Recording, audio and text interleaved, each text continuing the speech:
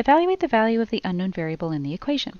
Let's start by substituting in our known variable so that it's easier to solve for our unknown variable. Anywhere we see an r, we can substitute in 5 instead. And now we can begin to isolate L. We cannot touch this entire fraction until it is the only thing on its side of the equal sign. So let's start by moving 5/6. 5/6 is being added to the L, so we can subtract 5/6 as the opposite operation to move it around. That leaves us with L over 5 equals 6/5 minus 5/6. Here we're going to need to simplify and get common denominators.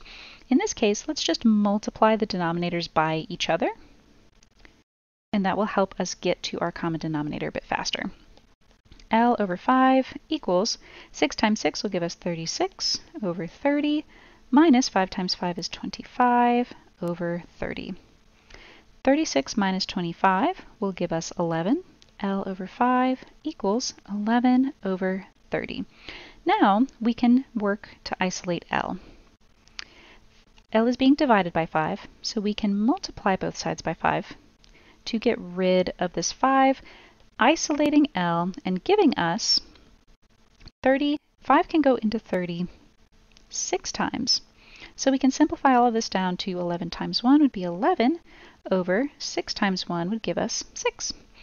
And now as the final step, we just need to simplify this fraction. 6 can go into 11 one time with 5 left over, making D our correct answer.